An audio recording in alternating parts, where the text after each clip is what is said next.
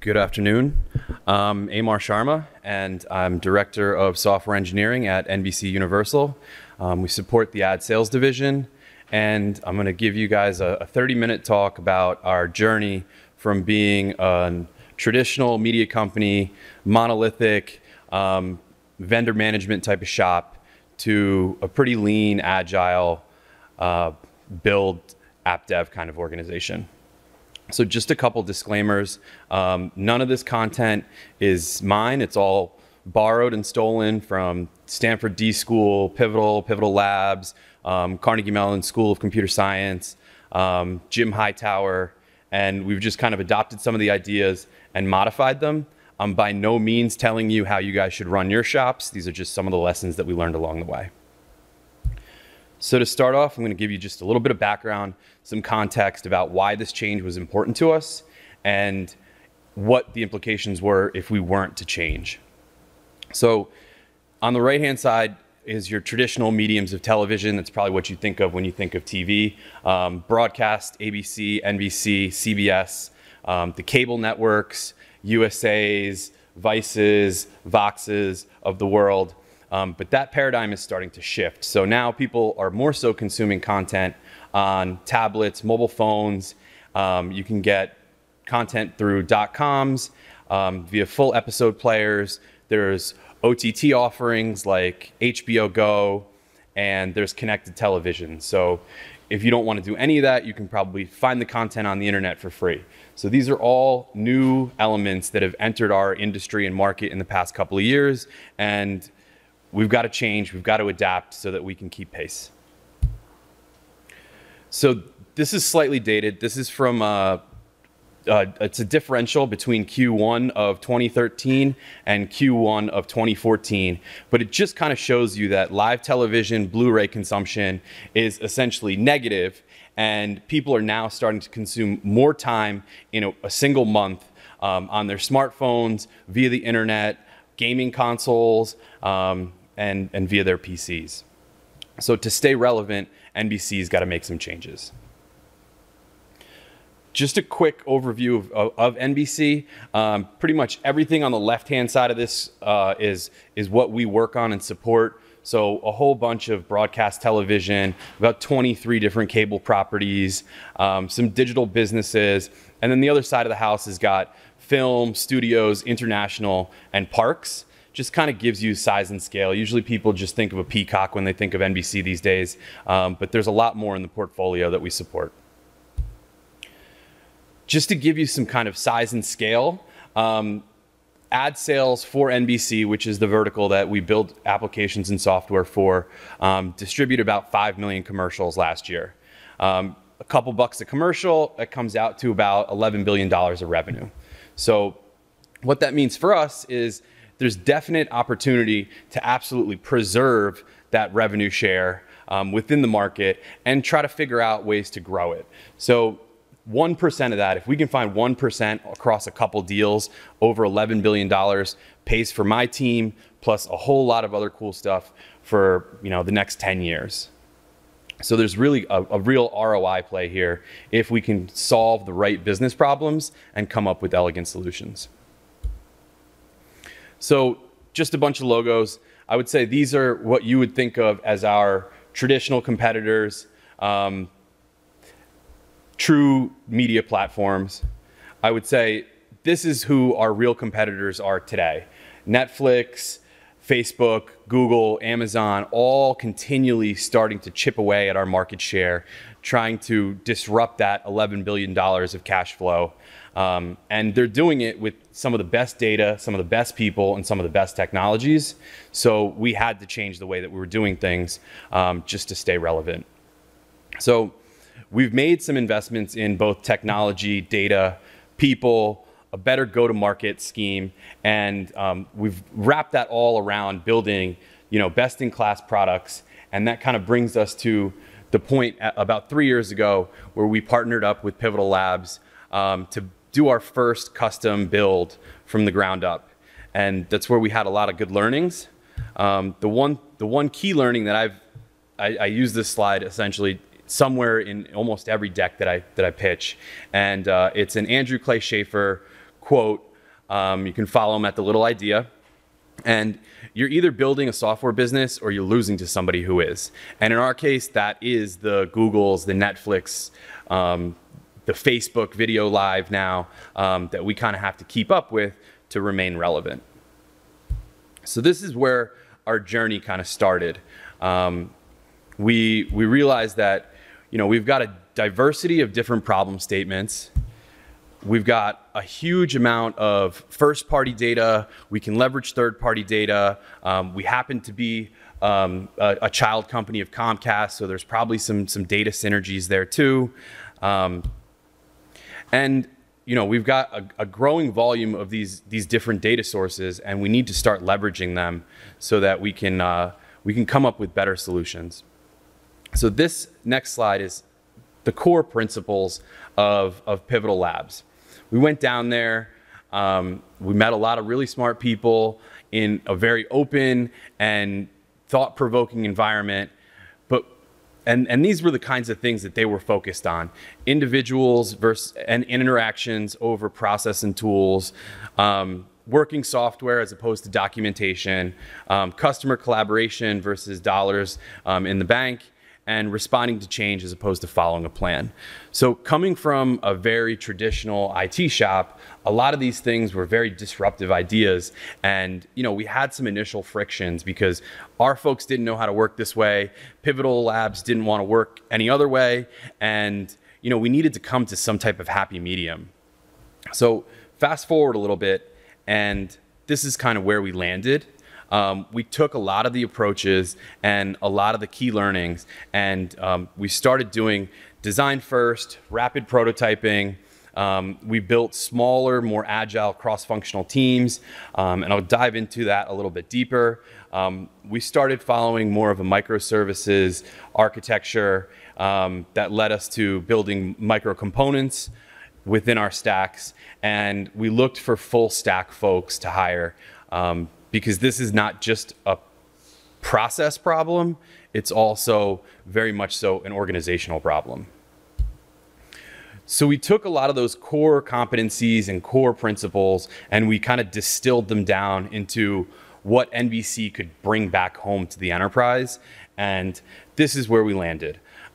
We run a technology agnostic shop, so we're constantly sandboxing new technology. We base all of our design around the user, and I've got another good cheat sheet slide in here, stolen from the Stanford D School, that helps you work through that methodology. We do TDD, so we write about as many tests as we do features just to make sure that we're balanced, our code quality is good, and as you start to introduce new members of teams or members start to roll off, you empower developers to be able to make changes confidently as opposed to being fearful that they're going to break something or bring an entire application down because you have no test coverage.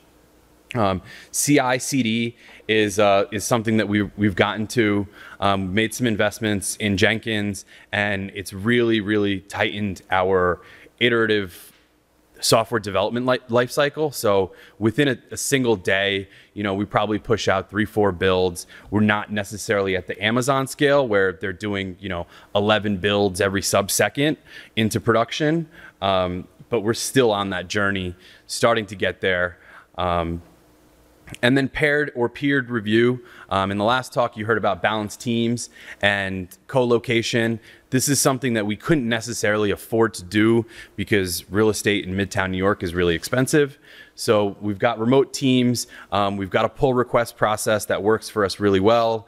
You got to get a thumbs up before stuff gets committed and merged into master and then pushed to production.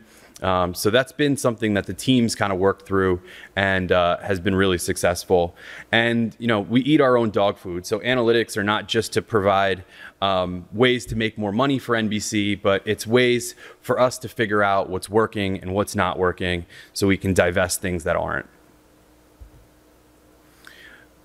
The roles that we've got, and this is a very simple slide, and say this is what comprises of most teams these days. The few things that I will call out on this one are we don't have any designers. We don't have true designers. What I look for is a team of unicorns.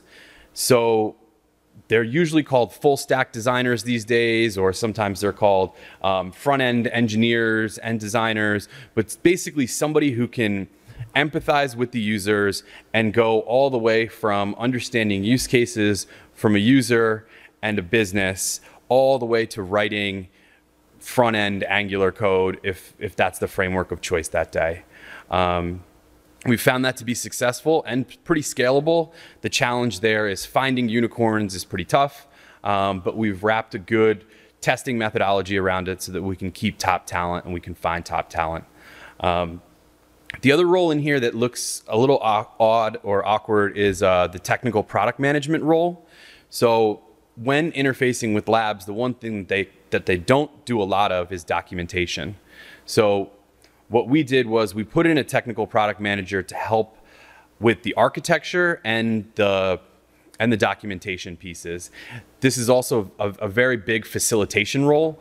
So a tech PM will essentially go between the product and the development team and help knock down roadblocks, fix technologies, interface with our legacy shared services organizations, a lot of stuff that devs don't want to do, Pivotal Labs is definitely not going to do, and our product owners aren't well equipped to do. And then I think the final thing that's key here is this wasn't just a technology shift for NBC, it was also a product shift. So we went from basically having 25 different vendor apps that we were running in an environment, and our product teams very much so got used to writing 16, 18, 50-page FDs and describing how they wanted to build products through big, cumbersome documentation. And we've been able to partner with Pivotal to learn a lot of the best practices, thinking about lean design, thinking about how to come to an MVP, not over-engineering solutions. That's something we're still working on, but I would say that's been one of the main value adds that we've gotten, is just better, well-rounded product folks that think about technology the way true technologists would. So this slide doesn't necessarily fit perfectly from a transition standpoint, but I think it's a great cheat sheet that was stolen from the D School at Stanford, where design thinking was essentially created. This is how our unicorns iterate very quickly through prototypes and come up with what our MVPs usually end up being. So the first step is to find some users, figure out what their business problems are, and empathize with them. Ask them for stories. Don't ask them for solutions, and try to figure out really what the crux of the problem is. Next, you'll end up probably redefining the problem statement that you thought you were going in to solve in the design phase. Once you've got those insights and a fresh perspective, it helps you redefine or define exactly what the problem is that you're trying to solve. And then you ideate. And this one sounds super corny, but you just get a bunch of people in a room, a whiteboard, a bunch of stickies, and you don't say no but to anything. You say yes and to every idea that's presented, and you try to build on ideas. And then you probably come up with 50 ideas depending on size and scale of the problem. And then you can easily boil that down to which ones are going to work, which ones are viable. And then you take them to the prototype phase. Really rough, really crude. We don't spend a lot of investment on high fidelity mocks. My preference is something that's crude that we can get some immediate feedback on, or working almost productionalized code. But, glossy Photoshops is not really how we run our shop. And then we basically take that prototype and we show our users that we started engaging with to begin with. Once that's done, we basically start over. So everything is essentially in a big loop. And that kind of transitions me over to test-driven development and CI/CD and why that's important. Basically, it allows you to give developers a comfortable place to commit code. Sure, it does take cycles away from, features and things that you might need to get into production, but it definitely gives you a better operational plan. It helps you bring products to market in a more safe, stable, reliable manner. So I think this is important. And then when you couple that with CI/CD, you can then run those test suites in an automated fashion. I'm sure there's a talk here that'll dive deep into exactly how you want to implement that. But we've found that's really helped our teams be able to be more fluid. So instead of keeping people kind of pigeonholed to one product for 2-3 years because they're the only one that knows that code base, it gives me some fluidity within the resourcing model to move people around, to keep people fresh, to keep people interested in solving new problems. So that being said, we've been able to continue to iterate, and we've gotten to a good scalable platform, which is PCF. We've been able to decouple a lot of our presentation layers from our back-end service layers. We've started to make investments in a mature DevOps so that we're not taking cycles away from our core developers who should be developing features, and we've got people that are helping us make things more repeatable and automated. And through that, we've been able to deliver really elegant, sexy solutions that help our client partnership and engagement. So that was a lot of process stuff. This is kind of the nuts and bolts of like what we've done and where we've come from. So in the top left, you see basically where we started. There's a big blue box that says mainframe. There's a little bit of custom development in there, but essentially this represents 19 different systems that all had their own support models and support costs, and were supporting every individual business at NBC disparately. So there was no opportunity for analytics, there was no opportunity for data mining. All that stuff would have had to been dumped into a warehouse, homogenized, ETL'd, and then we potentially could have gleaned some learnings from it. So what we've been able to do is consolidate about 1,000, 1,200 users onto one system, which represents 24 different networks and about $11 billion of revenue.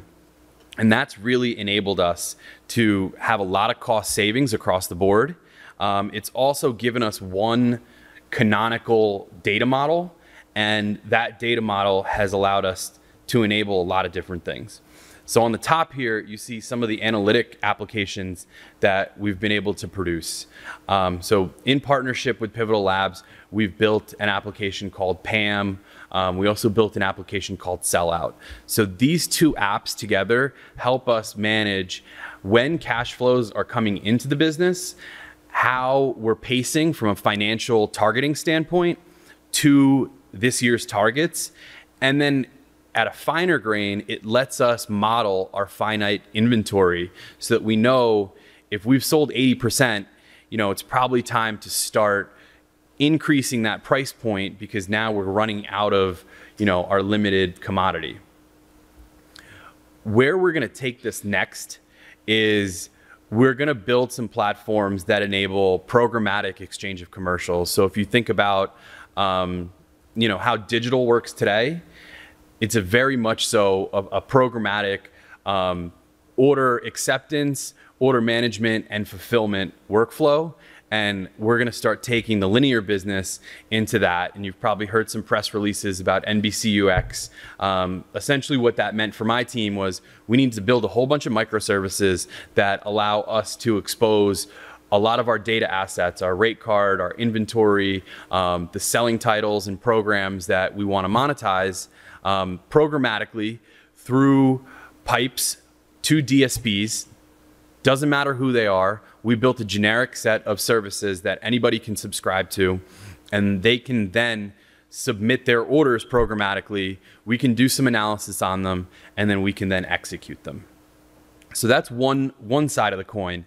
The other side of the coin is addressability.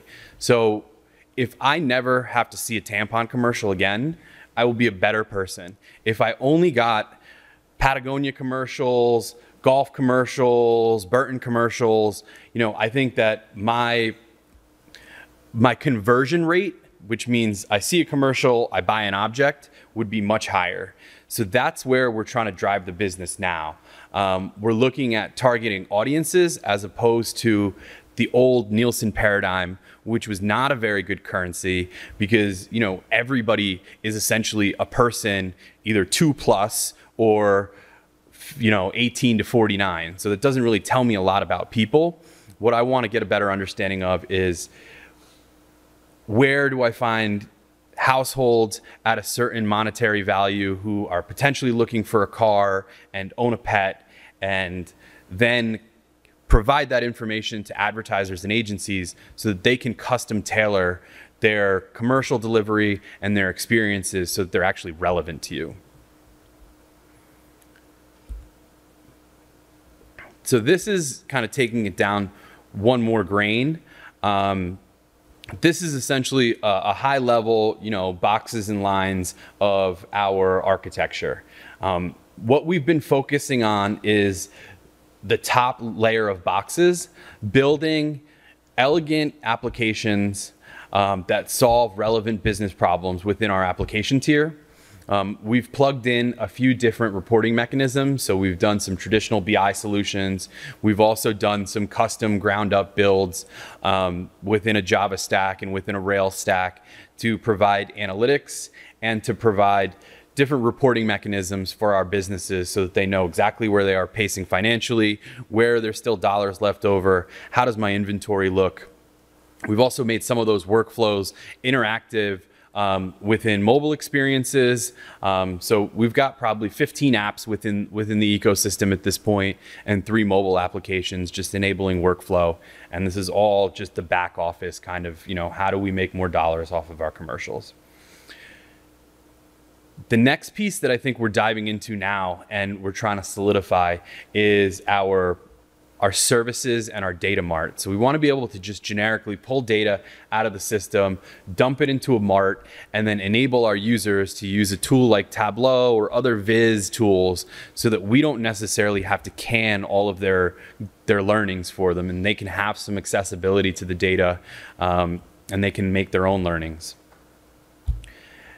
The other piece that we've been focused on is a microservices architecture, and super buzzword these days, but we've found that looking at our finite spectrum of domain, which is NBCU linear ad sales, it's pretty simple to go through and find the bounded contexts and create small microservices and small microservice teams around these contexts so that we can agnostically supply data to anybody else at NBC that wants to subscribe to it.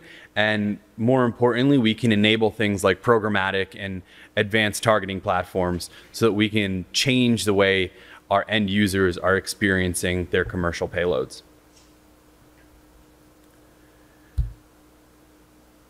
So just some key takeaways. I would say that, everything is iterative. Our whole process, our whole journey has been iterative. If you talked to me 3 years ago, we wouldn't necessarily have been at a place where I would say that our teams and our organizations had a firm understanding of this. So we've gone through probably 4 or 5 different life cycles surrounded around our upfronts, which cannibalize pretty much 80% of our inventory and produce about 80% of our cash flows. So we've done that about 3 or 4 times now. Flexibility has been key, not pinning ourselves to one type of technology, not pinning ourselves to one type of process, and just adapting to new business functionality that I can't necessarily predict, but we can just try to layer technology in as a foundation to stay ahead. Quality is something that we continually focus on, because I'm not trying to get called at 2 in the morning because an app is down because we put in some crappy commit that nobody reviewed, and now we got to figure out who put the commit in, and then we got to get the guy on the horn, and then we have to roll it back. It's just not something that we're interested in. From a developer standpoint, we've focused on continued teachings and continued learning. So we try to keep our environment very collaborative. We try to offer different offerings to learn new technologies. I've got a team that's based in Ruby on Rails, and we've slowly been getting them to migrate over to working in a Java stack. And I've got a few engineers who started in a Java stack who have learned Groovy and and Ruby on Rails along the way. So we try to keep it, mixed and not keep people focused on one technology or one product for too long. A sustainable pace. So this is where we can't necessarily adopt the full pivotal model where you got to be in it, stand up at 9, and you get cut loose at 6, and hands are off the keyboard at 6 o'clock. Because we've got business deliverables, and everybody at NBC only cares about a timeline. So what we've been able to do is, at least when our business cycles die down, so we're a May to May shop. So we do our planning and we figure out what we're going to do starting in May. We start the implementation around September, October, and then all of our deliverables have to be in production for the upfront by next May. So as soon as June comes along, I shut the whole shop down. Basically tell people we're not writing any stories. Everybody's going to read white papers, do discovery, and they're going to work on things that they haven't been able to work on. So that's like my 20% of Google's time back manifested a little bit differently. Efficiency and reuse, I mean, this one's pretty obvious. You just don't want to build things twice. Make sure that you keep a couple smart people at a hypervisor layer that are touching all your apps, so they know that, we built this over here, let's just make it a reusable component or reusable service and leverage it somewhere else. Talent is something that NBC didn't have a real good model for. So about 3 or 4 years ago, I went on the internet, I found MIT's cracking Google's interview, stole all the coursework, leafed through it on train rides, and came up with a really good way to go through a technical interview process that helps me find the right talent and attract the right talent. And then I've taken that test and kind of given it to all of the folks on the team. And then we have like a collaborative vetting process when we're finding people. And don't be afraid of technology. There's a huge community out there. Open source is definitely the way to go. So moving forward, things that we're going to be focusing on are continuing to implement microservices and microcomponents, event storming, which is essentially just another different word for Pivotal's process. We continue to lean forward on our design-first approach. We want to build some data pipelines, and we want to stay in a cloud-first state of mind as we move into the future. And here's my my selfish plug. The Olympic Games are in 4 days. We've got a really, really close integration with Comcast's X1 platform. So if you've got that, you're gonna see some really, really cool experiences where you can watch games, get medal updates. And then if you don't happen to have X1, we've got an offering on every platform possible. So you can watch it on the web, NBCOlympics.com. You can watch it on your phone via the NBC Olympics app, or you can just turn on your TV and go to one of our properties, and you should be able to get, all of the Olympics highlights that you want to watch. So I'll stop there. We've got about 5 minutes left, and I'll open it up to the floor for questions. Yes. Since you mentioned you have the full stack development and you had a UX engineer on there too, does that mean your microservices kind of handle their own UI, and how are you composing all your microservices UI together? So essentially the handoff is at the presentation layer. So UI and the data microservice will come to a contract and agreement of this is how I want to consume data. The full stack essentially ends at the presentation layer, and that's where the UX folk pick up the work. They agree on a contract. They build a small micro component, depending on what the use case might be, that subscribes to a or a set of microservices that then enable that workflow. So is the UI in some sense a monolith? Is what I'm here? As in, do the components have separate deployments, or in some have one single monolith deployment for the UI? In some cases, they have separate deployments. In some cases, they have one monolithic deployment. But with 15 apps, it's been easy to take that paradigm and move it forward. What it's going to take a long time to do is kind of go back and refactor. Any other questions? Yes? Are you using the Netflix OSS components? So the question was, are we using the Netflix components within the PCF platform? And we are. So our microservices will subscribe to circuit breaker, Eureka services. They're then discoverable and fault tolerant. Can you talk a little bit about the benefits? I mean, it looks like you have accomplished a lot.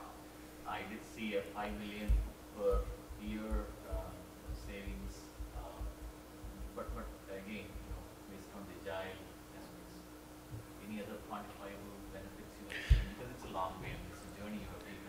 So that's a really good question. And the question was, what are the tangible benefits that you've seen by implementing this process? I think just overall, the things that we've been able to enable from a custom build standpoint, some of the reporting requirements, some of the what if modeling, it's really difficult to tie a tangible, we made a lift of 0.5% on this particular property. But what we've seen is good analytics in our Google Analytics user adoption. So as long as the users are using this data, there's one canonical model and there's not 15 or 25 different spreadsheets to manage at a C-level suite. I think we've definitely made impact. From an operational standpoint, just getting out of the licenses, the contracts, the support models, that was an initial cost savings of about $5 million. We've also been able to reduce headcount, et cetera. So there have been, some tangible ROI. Any other questions? Thank you very much for your time. I appreciate it.